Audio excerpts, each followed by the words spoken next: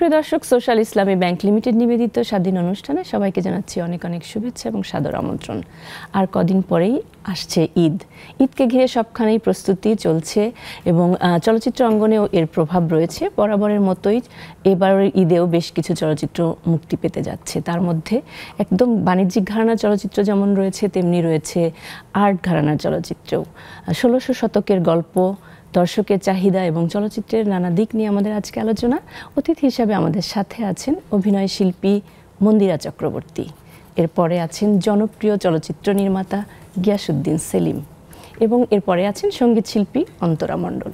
শুভ সন্ধ্যা এবং স্বাগত আপনাদেরকে আজকে আলোচনা শোনার জন্য। Thank you. দর্শক, আমাদের এই আজকের আলোচনার পুরোটা সময় আপনারা আমাদের সাথে থাকবেন। জানিয়ে দিচ্ছি, অনুষ্ঠানটি একই সাথে ইউটিউব থেকেও দেখতে পাবেন। এছাড়া স্ক্রিনে দেখানো নম্বরের মাধ্যমে আপনারা যুক্ত হয়ে আমাদের সাথে আপনাদের মতামত জানাতে পারবেন। আমাদের লোকসঙ্গীতের চলচ্চিত্র বিষয়টি নিয়ে আমরা আলোচনা করব। শুরুতে গিয়াসউদ্দিন সেলিম, আপনার কাছ থেকে আমরা জানবো যে 14 বছর আগে থেকে আপনার এই চলচ্চিত্রটি নির্মাণের জন্য নানা রকমের প্রস্তুতি, ভাবনা, সে বিষয়টি একটু শুনে নেই। কেন ভাবনাটা মাথায় এলো এবং এতদিন আসলে লাগলো কেন? সেটা যে আমি আসলে মনপুরার পরপরই কাজল রেখা করতে চেয়েছিলাম। স্ক্রিপ্টটাও লিখেছি দীর্ঘ সময় ধরে, প্রায় 2.5 বছর সময় লেগেছিল স্ক্রিপ্টটা লিখতে। লেখার পরে দেন নানাভাবে দুবার অ্যাটেম্প নিয়েছি করার, কিন্তু বিভিন্ন কারণে করা হয়নি।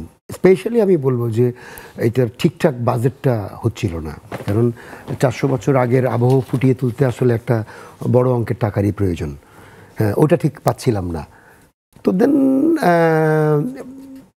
সর্বশেষ 19-20 অর্থ বছরে 19-20 সালের যে সরকারি অনুদান, ওখানে আমি স্ক্রিপ্টটা জমা দেই এবং সরকার দয়া পরবশ হয়ে আমাকে একটা অনুদান দেন।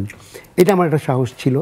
তারপরে আমার সাথে আসলে যুক্ত হয় পালকি প্রোডাকশনস কো প্রডিউসার হিসাবে, এবং দীর্ঘ 2-2.5 বছরের একটা বড় টিম অক্লান্ত পরিশ্রমে আমরা ছবিটা শেষ করতে পারি। এটাই আমার জার্নি এবং সার্বিক সাফল্যতা কামনা করছি আমরা কাজল রেখার। সেক্ষেত্রে আমাদের এই যে অনুদানের চলচ্চিত্র, এই বিষয়গুলো নিয়ে আমরা শুনবো। আমি মন্দিরার কাছ থেকে একটু শুনবো, মিডিয়াতে আসলে মন্দিরার কবে থেকে পদচারণা? এটা অনেক বছর আগে থেকে, প্রায় 1 যুগের মতো হবে। মানে আমি যখন চ্যানেলের শরণার্থী থেকে বের হয়েছি, তারপর থেকে মিডিয়াতে আমার টুকটাক কাজ করা স্টার্ট। ছোট ছোট মানে টেলিফিল্ম, ধারাবাহিক, টিভি সার্ভিসের কাজ করেছে। গিয়াসউদ্দিন সেলিম আপনাকে কিভাবে খুঁজে পেলেন? সেলিম ভাইয়ের সাথে আমার করোনার সময় ছোট একটা কাজ করা হয়েছিল ইউনিসেফের। তো তারপর থেকেই, ওখান থেকেই আসলে উনি আমাকে দেখে পছন্দ করার সাথে সাথে তো আর ফিক্সড হয়তো করে ফেলেনি, আমাকে অনেক পরীক্ষা নিরীক্ষা করে আমার অডিশন দেওয়ার পরই আসলে আমাকে সিলেক্ট করা হয়। তো বেসিকলি ওখান থেকে আসলে আমাদের পরিচয়, এবং তারপর থেকেই আসলে আমাকে। জি, গিয়াসউদ্দিন সেলিম, আপনার কাছ থেকে এই বিষয়টি শুনবো যে আপনি সবসময় চলচ্চিত্রের জন্য নতুন কাউকে যুক্ত করেন। আমরা যেমন মনপুরা, সে আগে থেকে কাজ করলেও চলচ্চিত্রে দেখা যায় তার প্রথম পদচারণা। আমরা যদি মনপুরার মিলির কথা ধরি, তেমনিভাবে মন্দিরাও আপনার প্রথম কাজ। একটু শুনি যে কিভাবে আসলে খুঁজে পাওয়া। বেসিক্যালি আমি খুঁজতেছিলাম একটা পান পাতা মুখ, দীঘল কালো চুল। তো ওইটা মন্দিরের মধ্যে আছে। তো নাচের মেয়ে, তো একটা নাচের মেয়ে যখন অভিনয়ে আসে, আমি এক্সপ্রেশন নিয়ে নিশ্চিন্ত থাকি যে যেহেতু ছোটোবেলা থেকে একটা মেয়ে যখন নাচ করে, কেউ একজন নাচ করে, এক্সপ্রেশনটা পারফেক্ট হবে।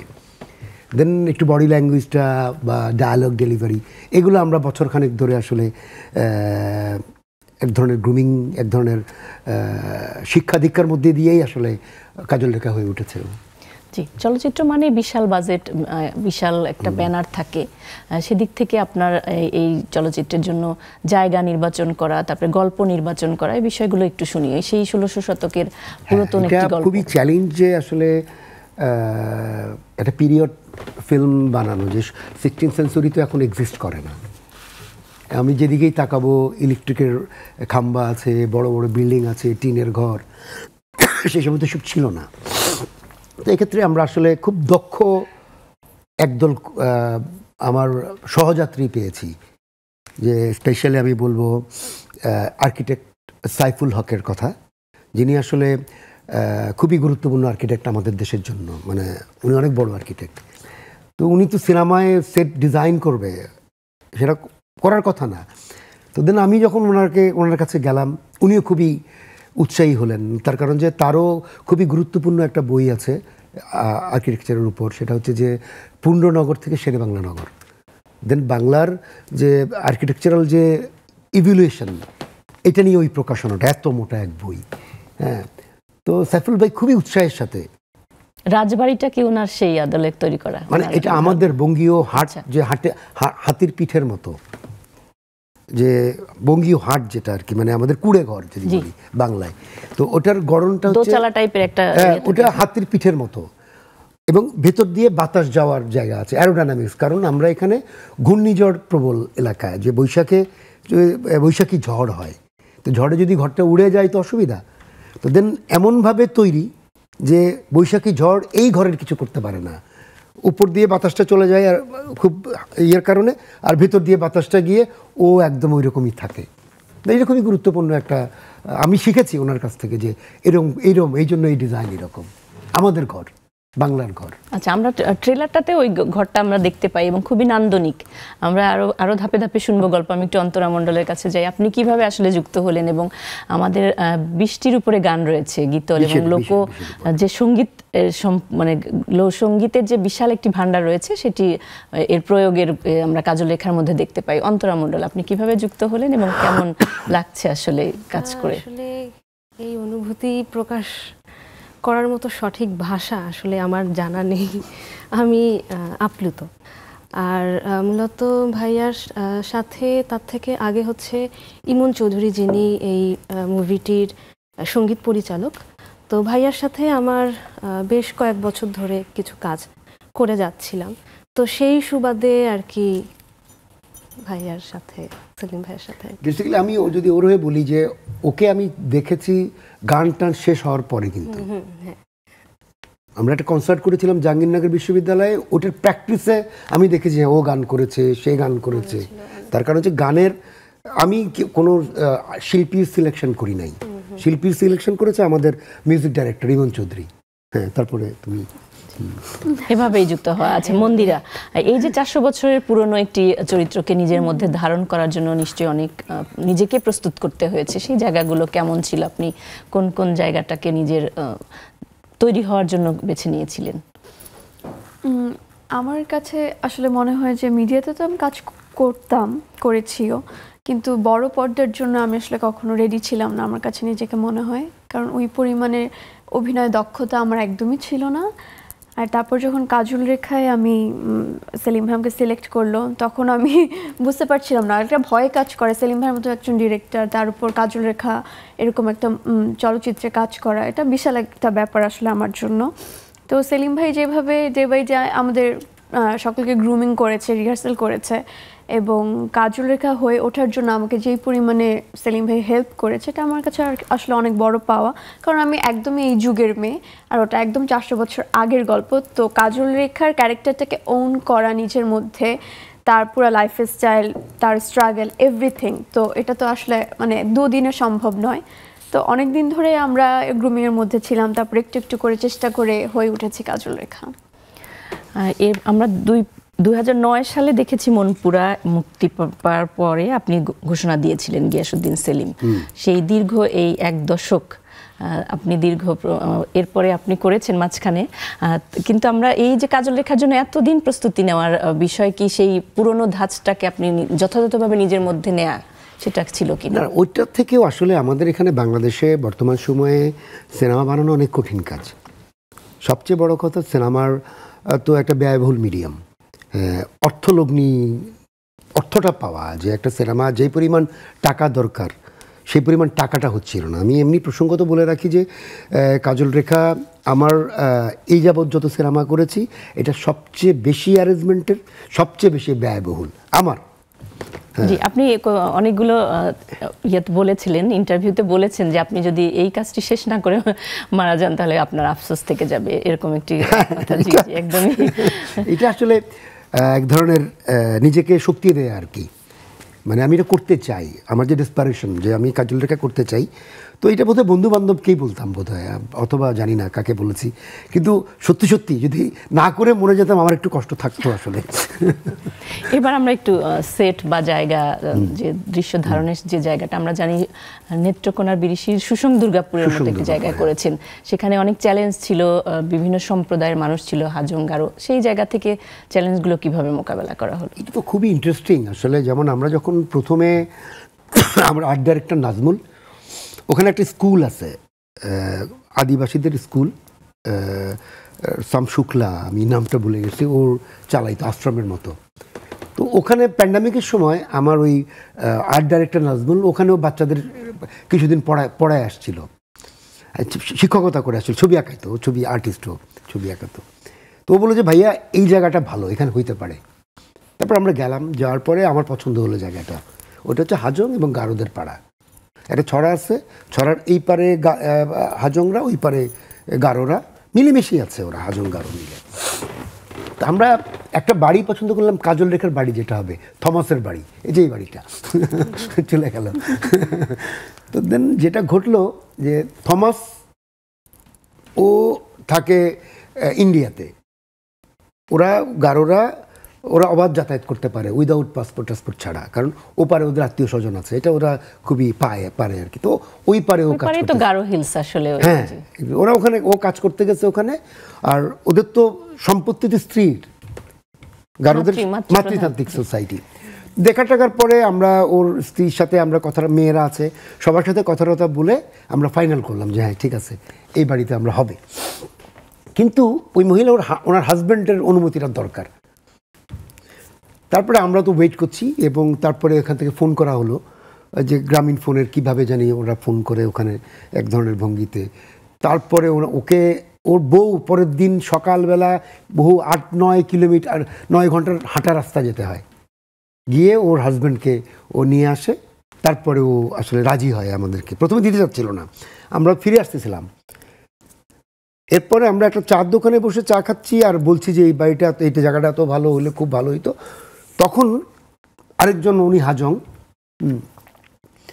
ও শুনতেছিল আমাদের কথা, ও আমাকে চিনে, সামাও কাজল রেখা ইয়ে মনপুরা টনপুরা মিলিয়ে চেনে। তো আলোচনা শুনে টুনে বললো যে এরকম চলেন তাহলে আমরা আবার যাই।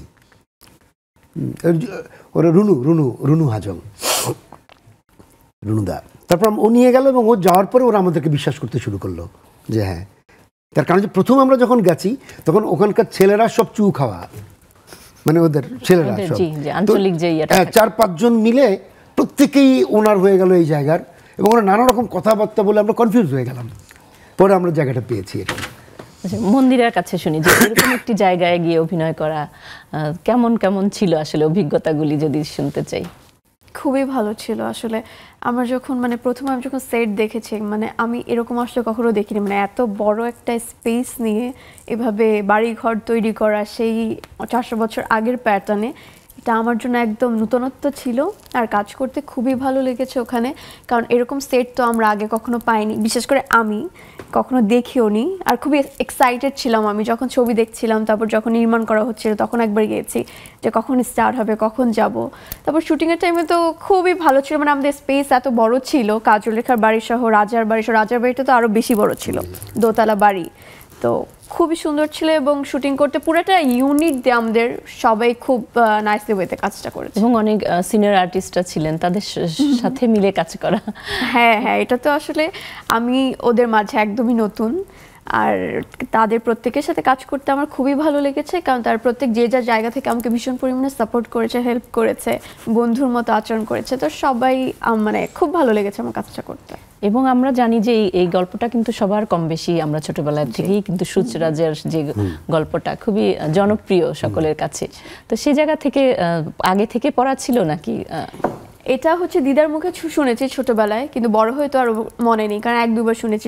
তারপর সেলিম ভাই যখন বলেছে তখন আমি কানেক্ট করতে পেরেছি যে না, এটা তো আমি শুনেছি। কারণ সেলিম ভাইয়ের সাথে যখন আমার দেখা হয়, ওই যে ইউনিসেফের প্রজেক্টের পর, সেলিম ভাই টোটাল আমাকে 5টা গল্প শুনিয়েছিল।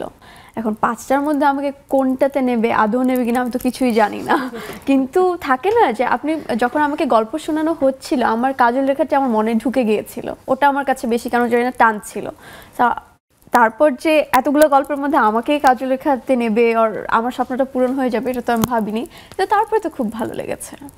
নিঃসন্দেহে এটি আমাদের সকলের জন্য একটি চাহিদার জায়গা যে আমরা এরকম ঐতিহ্যময় সেই ময়মনসিংহ গীতিকাকে দেখতে পাচ্ছি, মানে অলরেডি চলে এসছে ট্রেলার এবং গানগুলো যে দেখতে পাচ্ছি আমরা শীঘ্রই মুক্তি পাবে এবং সেটা খুবই সফল হবে আমরা আশা করি। অন্তরা মণ্ডল, আপনার এই যে এতগুলো গানের মধ্যে আমাদের আকগো আলপনা, এই গানটা কি বোধহয় সবচেয়ে আগে রিলিজ হয়েছে?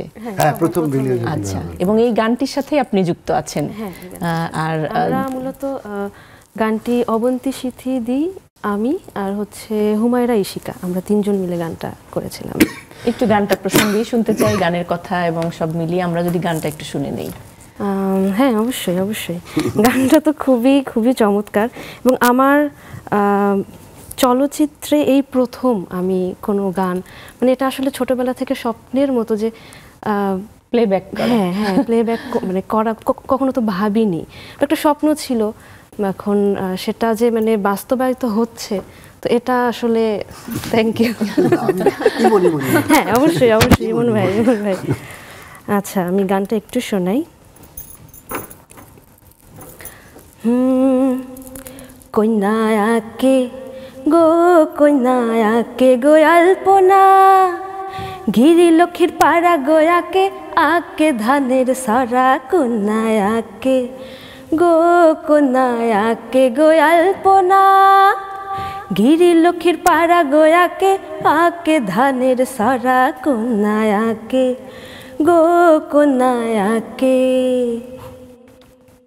দাসী যায় গো শাক তুলিতে গোসলা ঘরের পাশে, শাকের মাথায় বাঘের পাড়া সুইমকায় ওঠে।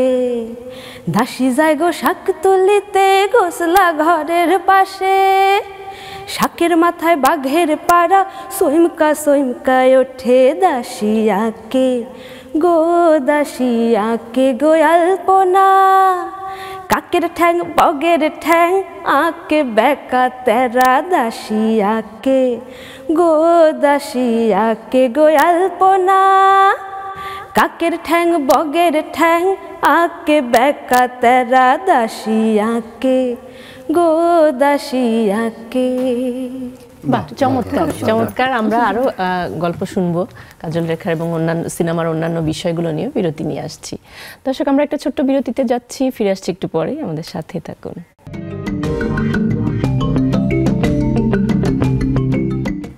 দর্শক, ফিরে এলাম বিরতির পর। আবারও আমন্ত্রণ লোকগীতির চলচ্চিত্র বিষয়টি নিয়ে আমরা আলোচনা করছি। ফিরে যাচ্ছি গিয়াসউদ্দিন সেলিম আপনার কাছে। আমরা জানি যে সিনেমাতে গান ব্যবহার হয়, খুবই বাণিজ্যিক গানের যে ছবিগুলোতে দেখি, এমনি হঠাৎ করে আমরা দেখতে পাই যে গান চলে আসলো, কিন্তু এখানে গান ব্যবহার হয়েছে কাহিনীকে এগিয়ে নেওয়ার জন্য।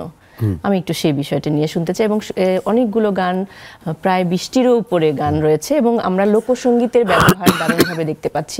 আমরা যে গানটি শুনলাম কন্যা গো আলপনা, এটা কি কাজল রেখার ভিতরেই ছিল নাকি তৈরি করা? এইটা আমার লেখা, পালা অনুগামী করেই লেখা। আসলে পালার যে ঘটনাটা ঘটছে সেই ঘটনাটা একটু বর্ণনা করা, কিছু শব্দ হয়তো পালার মধ্যে আছে, কিন্তু এটার গীতবিন্যাসটা আমার করা। এরকম অর্ধেকের মতো পালার গান, অর্ধেকের মতো আমি নিজে গীতবিন্যাস করেছি আর কি। আমি বলছি না যে আমি রচনা করেছি গান, গীত বিন্যাস করেছি, তো আমার কিছু শব্দ পালার কিছু শব্দ মিলিয়ে। তো এক্ষেত্রে যেটা ঘটে যে পালা অনুগামী রাখতে চেয়েছি। আচ্ছা, আর সুরের ক্ষেত্রে আমি বলবো যে কফিল ভাই নামে এক ভদ্রলোক আছেন, কফিল আহমেদ, উনি আসলে সুরের ধারণার ক্ষেত্রে কাজ করেছে যে কী ধরনের সুরগুলো হয়। উনি যেহেতু ইয়ের মানুষ, হাওড় অঞ্চলের মানুষ, মানে কিশোরগঞ্জের মানুষ, আর উনি খুবই একটা সুরের একটা জাদুকর ধরনের ভঙ্গি, জাদুকরি ভঙ্গি আছে ওনার। আর দ্বিতীয়ত হচ্ছে যে ইমন চৌধুরী, ও হচ্ছে যে এই সময়কার সবচেয়ে মেধাবী, সবচেয়ে ট্যালেন্টেড, এবং এই সয়েলকে ওর মতো ভালো কেউ জানে না। এই সয়েলের গান ইমন চৌধুরী আসলে টপ আমি বলবো আর কি। তো এটা একটা সম্মিলন ঘটেছে সব মিলিয়ে। আর হয়তো কিছু গান লিপে আছে, গানে গানে কথা হচ্ছে, পাখি গান করছে, পাখি আবার দারুণভাবে এগিয়ে গেছে গানে গানে, এবং কিছু গান আবার ব্যাকগ্রাউন্ড স্কোরের মতো, যে ঘটনাটা ঘটছে ওই ঘটনার বিবৃতি, বর্ণনা, পয়েন্টেড করে দেয়া, এটাও গানের একটা কাজ করেছে। যে আমাদের যে প্রাচীন রীতি, বাংলার রীতি, এই সিনেমা বাংলার সিনেমা, তো এর গল্প বলার স্ট্রাকচার যে বিষয়টা থাকে বর্ণনাত্মক, হ্যাঁ, গল্প বলার যে স্ট্রাকচার সেটা বাংলাদেশের স্ট্রাকচার, দ্যাটস ওয়াই আমরা এটা এই ভঙ্গিতেই রেখেছি জিনিসটা। জি, এবং একটি জনপ্রিয় গানও রয়েছে, ঘুমাইলার বন্ধু। ওইটা মানুষের গীতিকার গান না, কিন্তু এটা একটা প্রচলিত গান, আমরা এটা ব্যবহার করেছি আমাদের সিচুয়েশন অনুযায়ী।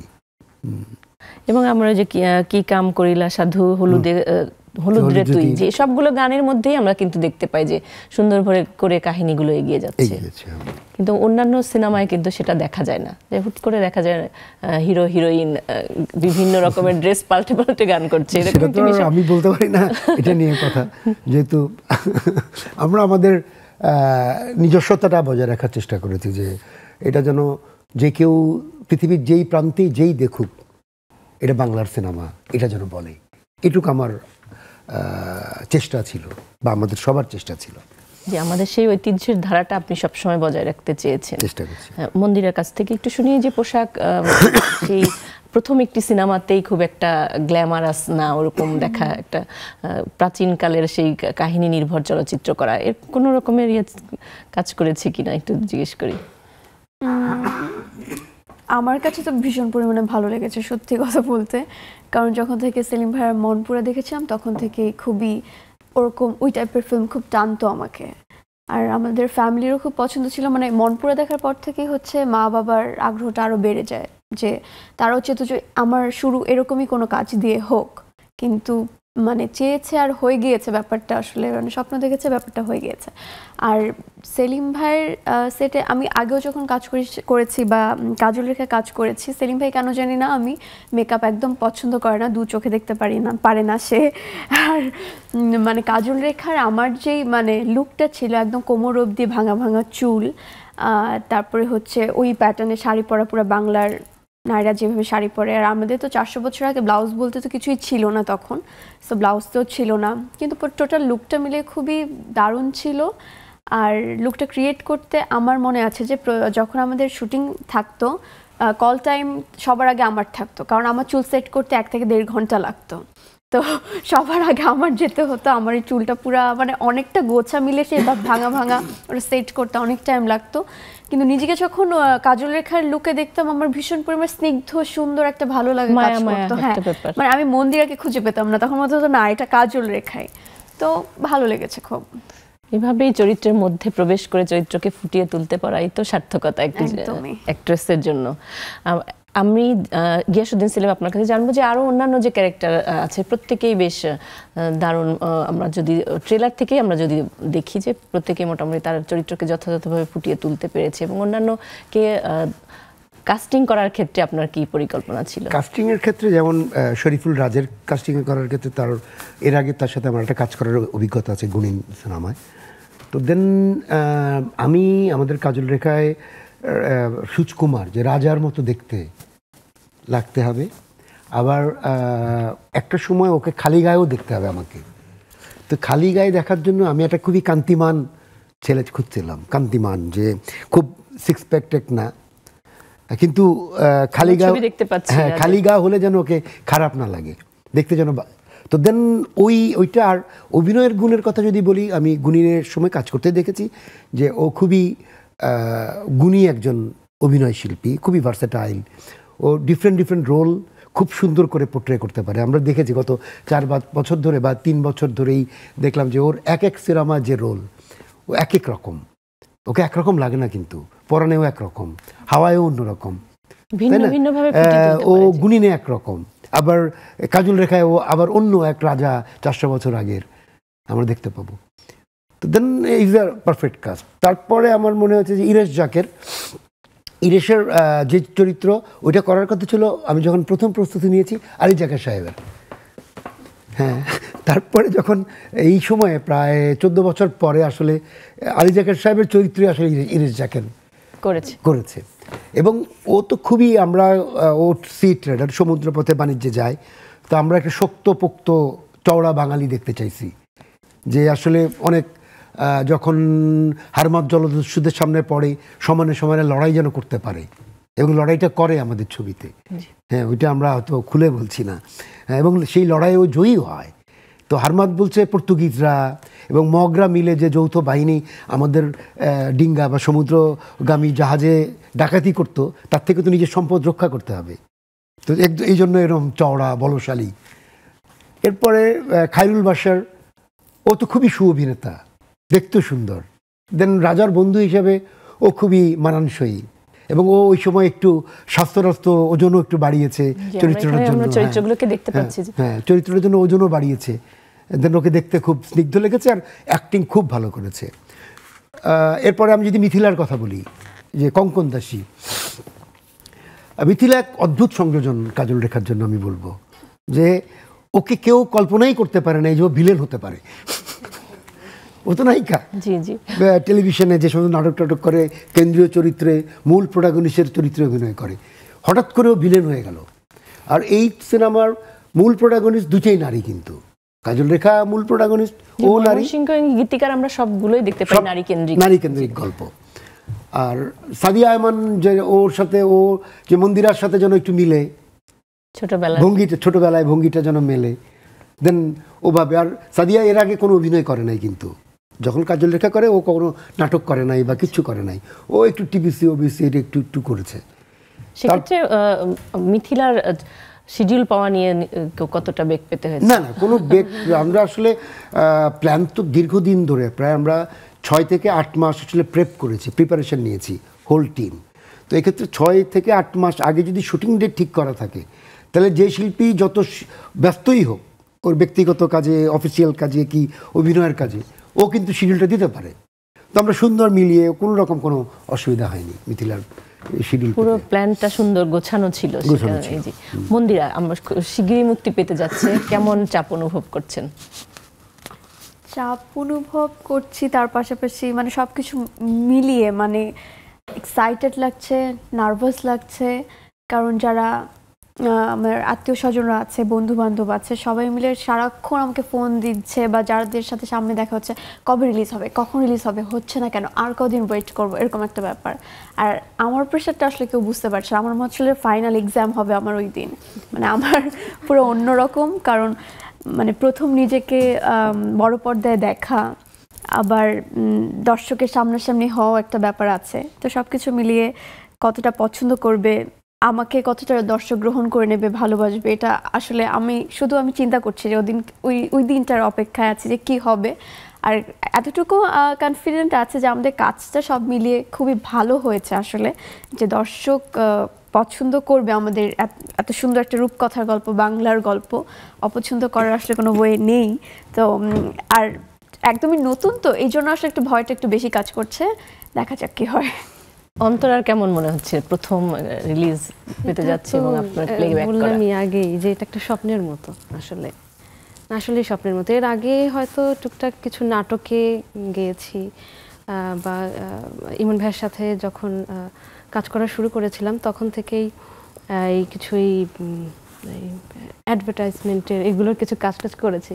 কিন্তু যে সিনেমাতে গান গাইবো এবং প্লেব্যাক হিসেবে, এটা আসলেই অনেক বড় পাওয়া।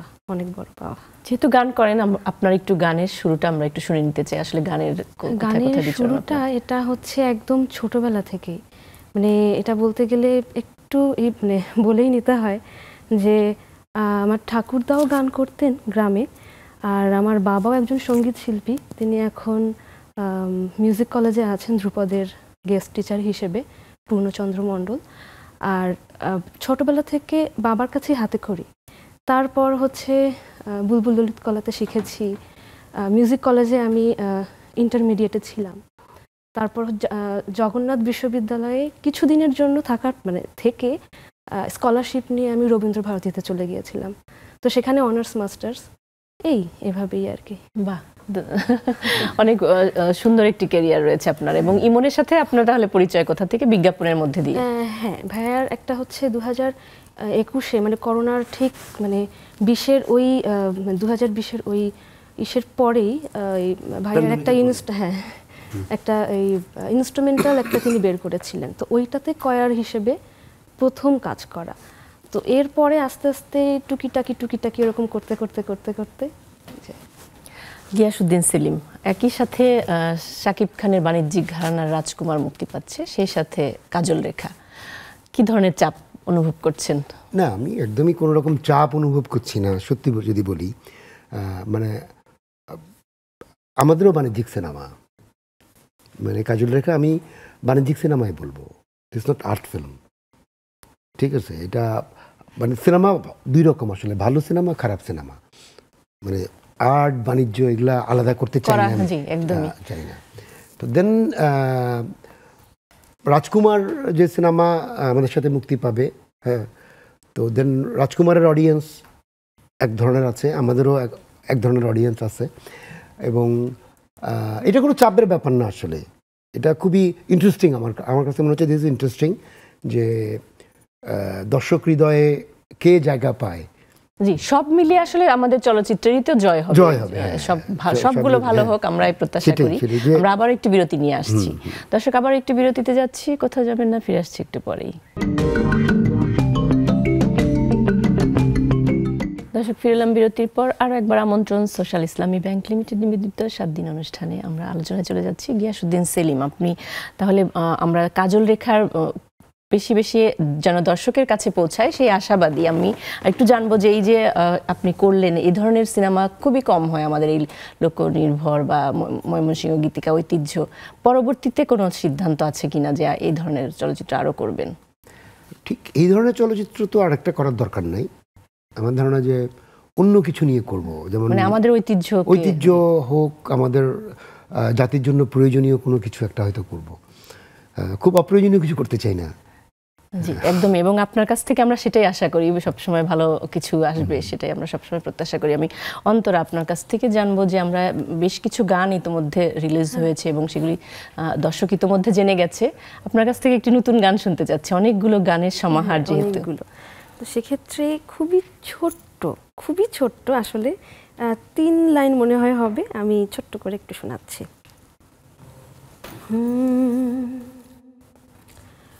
কঙ্কনে কিনা সিদাই নাম কঙ্কন দাসী, রানী হইল দাসী আর দাসী হইল রানী।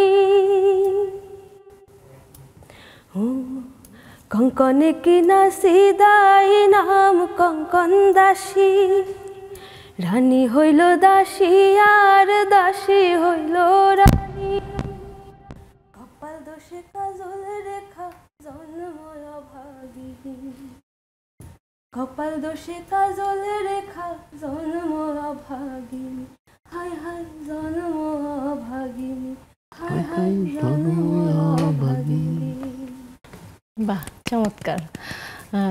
জি মন্দিরা, আপনি এই যে নিশ্চয় অনেক প্রস্তাব পাচ্ছেন ইতিমধ্যে চলচ্চিত্রের, তো সেই বিষয়গুলো একটু শুনতে চাই যে কি কি কাজ আসছে আপনার সামনে। আমার আরেক কাজল রেখা তো আসছেই, তার পাশাপাশি কোরবানি তো একটা নীল চক্র আমার রিলিজ হওয়ার কথা আছে, এটা আমি আরেকটা কাজ করেছি। আর আসলে সত্যি কথা বলতে পাচ্ছি তো অনেক অফার, কিন্তু আমি প্রথম থেকে একটু চুজি পার্সন, আমি একটু বুঝে শুনে পা ফেলি আসলে। এখন যেহেতু আমার প্রথম কাজই একদমই সেলিম ভাইয়ের মাধ্যমে এবং কাজল রেখা দিয়ে শুরু, আমার মনে হয় আরও ভেবেচিন্তে আমার আরও সামনের পথ চলা উচিত, কারণ এত বড় ক্যানভাসে মুভি আমার ফার্স্ট মানে জীবন শুরু হচ্ছে, তো এটা তো অনেক পরে গিয়ে পায় বা অনেকের একদমই তাই, ভালো কাজ দায়িত্ব কিন্তু বাড়িয়ে দেয়। হ্যাঁ, এখন অনেকেই বলছে যে তুমি তোমার জীবনের প্রথম যে কাজটা পেয়েছো, এরপরে তোমার তো অনেক বুঝে শুনে পা ফেলতে হবে। তো এটা আমার আসলে একটু চিন্তার বিষয়, কারণ অনেক প্রস্তাব পাচ্ছে, অফার আসছে ভালো ভালো, কিন্তু তারপরেও একটু লাগছে, সংশয় কাজ করছে যে আমার কি এই মুহূর্তে এটা করা উচিত বা উচিত না। আবার কিছু কিছু কাজ থাকে, যেমন কাজল রেখা করতে করতেও আমি 2-3টা অফার পেয়েছিলাম, যেটা সেলিম ভাইয়ের সাথেও আমি আলাপ করেছিলাম যে সেলিম ভাই আমি কি করবো, তখন সে তার মতো অ্যাজ এ গার্ডিয়ান হিসাবে আমাকে তো সে সবসময় টেক কেয়ার করে এবং বলে যে কোনটা ঠিক কোনটা উচিত না, কোনটা কোন সিচুয়েশনে করা উচিত। তো তখন সে বলেছে, সবকিছুই বলেছে যে এখন তুই কাজল রেখা নিয়েই ভাব, কিন্তু তারপরে যদি তোর মনে হয় তুই করতে চাস তো এটা তোর ব্যাপার। তখন আমি চিন্তা করছি না, আগে আমার কাজল রেখা রিলিজ হোক, তারপরে সব দেখা যাবে। জি, ডিরেক্টর হিসেবে তিনি কতটা করা? ডিরেক্টর হিসাবে সেলিম ভাই করা না আসলে, মানে যতক্ষণ সবকিছু ঠিকঠাক যাচ্ছে সেলিম ভাইও ঠিকঠাক, কখনোই বকা দেবে না, বকা দেওয়ার কোনো সিচুয়েশন হয়ও নি।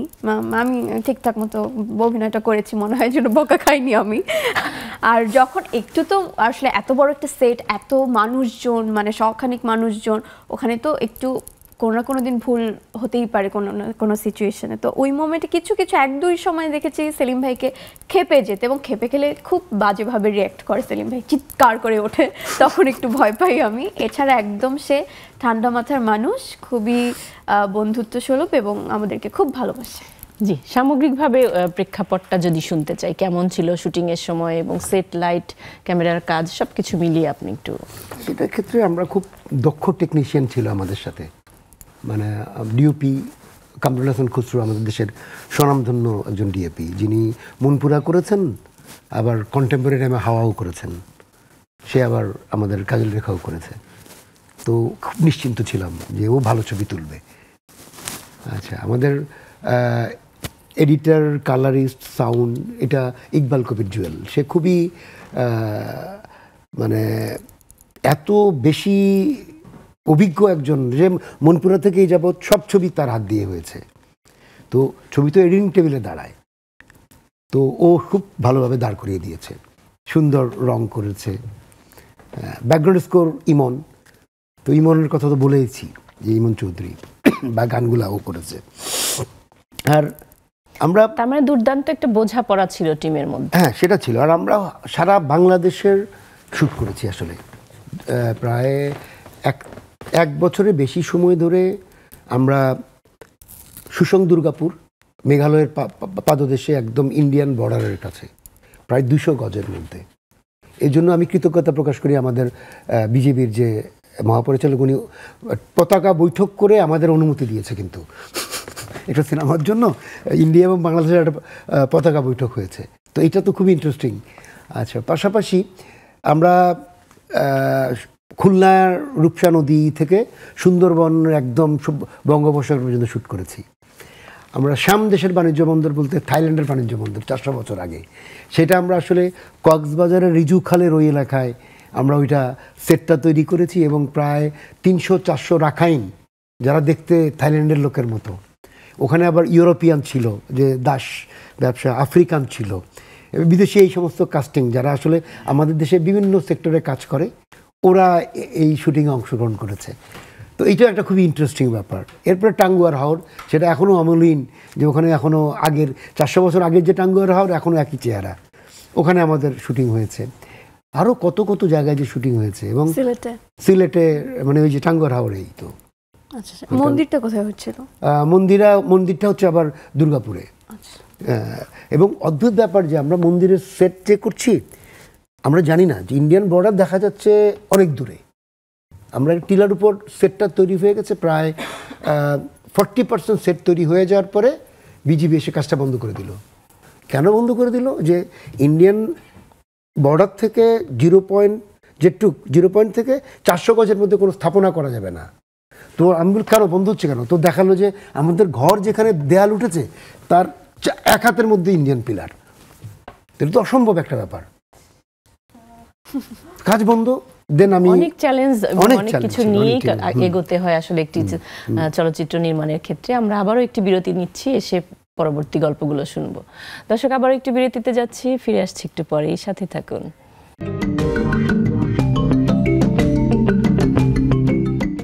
দর্শক, ফিরে এলাম বিরতির পর। আরও একবার আমন্ত্রণ সোশ্যাল ইসলামী ব্যাংক লিমিটেড নিবেদিত 7 দিন অনুষ্ঠানে। আমরা আলোচনায় চলে যাচ্ছি গিয়াসউদ্দিন সেলিম। আমাদের জানি যে আমরা সিনেমার মুক্তি পাওয়া বা দর্শকদের কাছাকাছি পৌঁছানোর জন্য প্রচারণা একটি বড় বিষয়। সেক্ষেত্রে প্রচারণার জন্য আপনারা কি কি পদক্ষেপ গ্রহণ করেছেন? আমি যেটা বলবো যে সিনেমা তৈরির এক ধরনের কষ্ট, আর ওইটা দর্শকের কাছে পৌঁছানোর যে সিনেমা ডিস্ট্রিবিউশন করা, সেটা আরও অনেক কঠিন আমার কাছে লাগে আর কি। যাই হোক,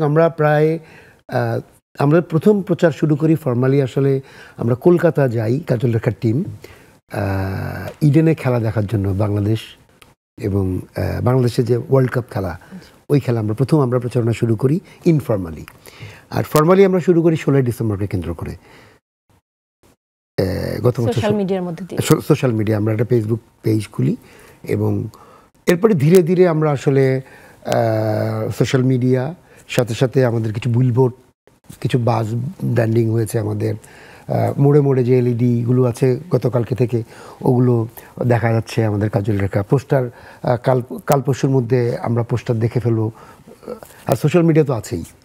এবং আমরা ঢাকা কেন্দ্রিক করছি কিনা, আমরা ঢাকা কেন্দ্রিক এতদিন ছিলাম, আমরা আগামীকাল থেকে আসলে বিভাগীয় শহরগুলোতে আমাদের প্রচারণা শুরু হবে। আচ্ছা, মন্দিরা দর্শকদের উদ্দেশ্যে কি বলতে চান, দেখার জন্য আমন্ত্রণ দর্শককে জানান। আপনাদের নিজেদের বাংলার চলচ্চিত্র আসছে, রূপকথার গল্প কাজল রেখা, এটার এরই মধ্যে আপনারা সবাই জেনে গিয়েছেন। আর সেলিম ভাইকে নিয়ে নতুন করে কিচ্ছু বলার নেই আমার, সবাই জানেন তার কাজ কীরকম। শুধু এতটুকু বলবো, হলে গিয়ে প্রত্যেকটি সিনেমা দেখবেন, শুধু আমাদের কাজল রেখা না, তার পাশাপাশি আমাদের কাজল রেখা দেখবেন এবং জানাবেন কেমন লেগেছে। আর সব পরিবারের বন্ধুবান্ধব নিয়ে কাজল রেখা উপভোগ করবেন। আমরা এই পর্যায়ে আরও একটি গান শুনে নিতে চাই অন্তরার কাছ থেকে। দর্শকরা গান ভীষণ মজা পায় এবং আমরা জানি যে গান হিট হলে সিনেমাও দর্শকের কাছে পৌঁছে যায়। আমরা একটু গানটা শুনে নিই। হ্যাঁ, তো এটা রিলিজ হয়েছিল গান হলুদ রে তুই কোন কোন কাজে লাগিস। এটা হচ্ছে আমি আর হুমায়রা ইশিকা, আমরা দুজন মিলে গিয়েছিলাম।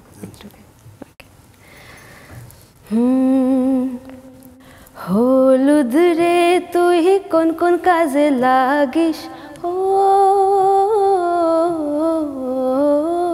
হলুদ রে তুই কোন কোন কাজে লাগিস, ও লাগিস কন্যার গায়ে লো, লাগিস কন্যার গায়ে, লাগিস কন্যার গায়ে লো, লাগিস কন্যার গায়ে। মেহেন্দি রে তুই কোন কোন কাজে লাগিস, ও মেহেন্দি রে তুই কোন কোন কাজে লাগিস, ও লাগিস কন্যার গায়ে লো, লাগিস কন্যার গায়ে, লাগিস কন্যার গায়ে লো, লাগিস কন্যার গায়ে। ধান দুর্বা তুই কোন কোন কাজে লাগিস, ও ধান দুর্বা তুই কোন কোন কাজে লাগিস, ও লাগিস কন্যার গায়ে লো, লাগিস কন্যার গায়ে, লাগিস কন্যার গায়ে লো, লাগিস কন্যার গায়ে। আমি একটু বলতে চাই, আমি তো রেকর্ডিং এর পর শুনেছি, কিন্তু সামনাসামনি আপুর প্রত্যেকটা গান শুনলাম, মানে এত ভালো লাগছিল। সামনাসামনি সেলিম ভাই সবার গান কিন্তু ভালো লাগে না, টু বি অনেস্ট, খুব সুন্দর, মানে খুবই গীত ভালো লাগছিল, সুরেলা কথাগুলো কানে শান্তি পাওয়া যাচ্ছিল, কণ্ঠটাও খুবই মিষ্টি। সেলিম, আপনার কাছ থেকে একটু শুনবো যে এই যে আপনি প্রচারণা করলেন এবং দর্শকদের জন্য কি বলতে চান, দর্শক হলে এসে সিনেমা দেখবে এবং কাজল রেখার জয় হবে, এই প্রত্যাশা করে দর্শকদের উদ্দেশ্যে কিছু বলবেন? দর্শকের আমি একটাই কথা বলবো, আসলে আপনারা সিনেমা হলে গিয়ে যদি কাজল রেখা দেখেন, আপনাদের যদি ভালো লাগে তাইলে আপনাদের বন্ধুদেরকে বলেন কাজল রেখা দেখতে, আর পাশাপাশি অন্য যে সিনেমা আপনার পছন্দ সেগুলোও দেখেন। জি, আর আমাদের এই যে আমরা এই ধরনের কাহিনী নির্ভর বা আমাদের একটু প্রাচীন ঐতিহ্যময় কাহিনী নির্ভর চলচ্চিত্রগুলো আমরা সবসময় কমই দেখতে পাই, এটার কারণে? এটার আসলে আমি একটা ইতিহাস বলি, তাহলে সুবিধা হয়।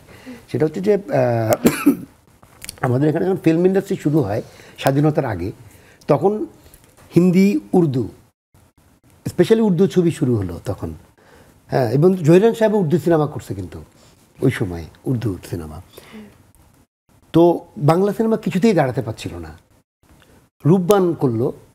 রূপবান কিন্তু এই ধরনের একটা গীতিকার, মানে গান নির্ভর, এবং রূপবান চারিদিকে সাড়া ফেলে দিল এবং বাংলা সিনেমার জয় শুরু হলো। উর্দু সিনেমার শেষের দিকে আর ওয়ার্ক করলো না।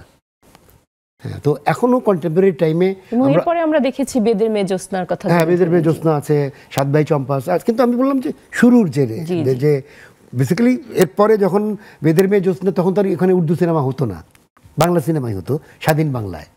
তখন তো পাকিস্তান ছিল, উর্দু সিনেমার খুবই দাপট ছিল, এখানে বাংলাদেশেই বসে উর্দু সিনেমা হতো। আচ্ছা, আমি বলবো কন্টেম্পোরারি টাইমে তামিল তেলুগুর একটা ব্যাপক প্রভাব এবং বম্বে ইন্ডাস্ট্রির ব্যাপক প্রভাব আমাদের সিনেমায় আছে। কিন্তু প্রায় আমরা সবাই মিলেই হয় বম্বের মতো অথবা তামিলের মতো অথবা তেলুগু একটা সিনেমা বানানোর প্রচেষ্টা খুব জোরে সোরে নিচ্ছি। তো এক্ষেত্রে আমি বলবো আমরা চেষ্টা করছি যে আমাদের সিনেমা যেন আমাদের মতো হয়, বাংলার মতো হয়, এই প্রচেষ্টাই আসলে কাজল রেখা। জি, সার্বিকভাবে কাজল রেখা এবং অন্যান্য সকল সিনেমার যেন জয় হয়, এটা এই প্রত্যাশা আমরা করছি। এই প্রত্যাশাই আমরা করছি। অনেক ধন্যবাদ আপনাদেরকে আমাদের সাথে অংশ নেওয়ার জন্য। দর্শক, আপনাদেরকেও ধন্যবাদ আমাদের সাথে এতক্ষণ ছিলেন। এই যে আমাদের বাংলা সিনেমা এবং কাজল রেখার মতো এরকম ঐতিহ্যময় একটি গল্প নিয়ে, গল্প নির্ভর সিনেমার মতো সকল সিনেমার জন্য শুভকামনা জানাচ্ছি। দর্শক, আপনারা হলে গিয়ে সিনেমা দেখুন। আমাদের সকল সিনেমার জয় হোক, বাংলা সিনেমার জয় হোক, এই প্রত্যাশা জানিয়ে বিদায় নিচ্ছি। সকলে ভালো থাকুন, সুস্থ এবং নিরাপদ থাকুন। শুভরাত্রি।